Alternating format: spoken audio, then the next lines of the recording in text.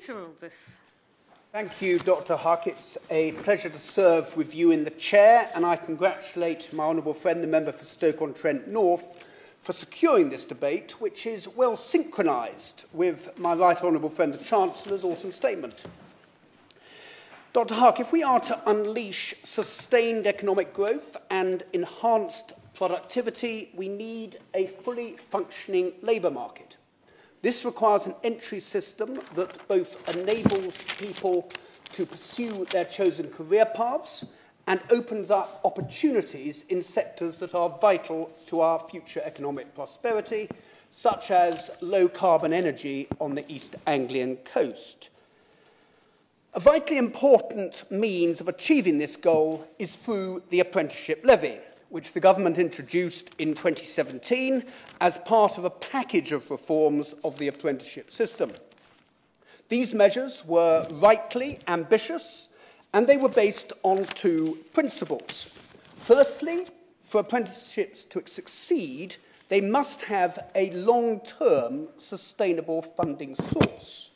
And secondly, they must be rigorous so as to gain the confidence of both employers and learners. The Apprenticeship Levy is designed to deliver the first of these objectives. 6 years on, I think that we can say that the levy is here to stay, but it has had a challenging start and it has had to go through a great deal, including COVID, the consequences of the war in Ukraine, and the cost of living crisis. There have also been some outcomes which were neither intended nor foreseen. Now is the time to pause and to refine the system. The Association of Colleges, who provide the Secretariat to the APPG on Further Education and Lifelong Learning, which I chair, have identified the following challenges. There's been a dramatic decline in the number of people undertaking apprenticeships in recent years. This is now down to 60,000 young people starting apprenticeships each year. In the past 6 years, we have lost 160,000 engineering and manufacturing apprenticeship training places at a time that these sectors are crying out for more staff. The levy has been very successful in creating higher-level apprenticeships in larger firms. But there is also a need to provide apprenticeship opportunities for younger people and new labour market entrants. Many small businesses, as we have heard, are put off by the bureaucracy.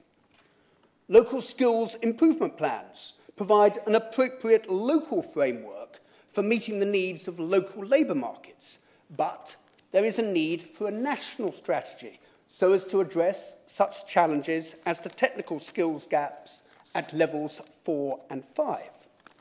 There is a worry, Dr. Huck, that the budget allocated by the Treasury is nearly fully committed, though as I accept, as we have heard, that it is not necessarily all being spent.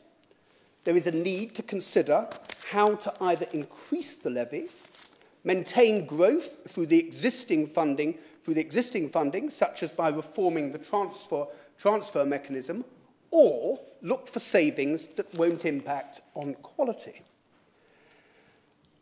As to how to improve the system, there should be a focus on new job starters, and consideration should be given to returning to the recommendations of the 2012 government review, which stated that an apprenticeship should be redefined, clearly targeted at and promoted to those who are new to a job or role that requires sustained or substantial training. In addition, the following technical changes as to how the apprenticeship levy operates should be given full consideration. Firstly, there is a sense among some in industry that the 2-year expiration on levy funds is inadvertently encouraging the adoption of a spend-it-or-lose-it mentality, leading to rushed financial decisions rather than strategic workforce development. A more nuanced, flexible approach is needed. Extending the expiration period could encourage more thoughtful expenditure, aligning training initiatives with long-term business strategies. Secondly, I am receiving feedback that the apprenticeship minimum duration requirements are too rigid. The 12-month minimum length of apprenticeship, while suitable for some programmes, does not necessarily align with the operational demands of others. We need a more flexible approach to minimum length requirements that enables better tailoring of apprenticeships to specific job roles and industry needs. Thirdly, poor retention rates in apprenticeships require attention, as we have heard. High dropout rates would appear to be due to a combination of factors, including the apprenticeship wage structure and a lack of clear progression pathways. Some have argued that increasing the apprenticeship minimum wage could help by providing financial stability and demonstrating to apprentices the value of their contributions, thereby enhancing job satisfaction and increasing commitment. This is an option, Dr. Huck, that, among many others, the government should consider so as to improve retention rates.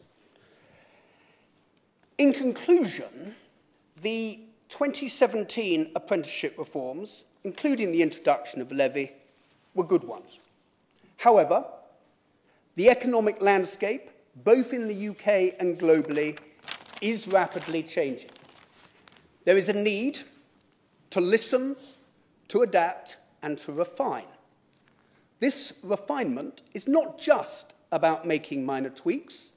It is about ensuring that our apprenticeship system remains relevant, responsive, and effective. If we do this, people, whatever their backgrounds, will be able to realise their ambitions and to fulfil their potential. And in addition, the UK economy will be able to motor forward in fifth gear and not third. Thank you, Dr. Huck. Dr. Therese Coffey.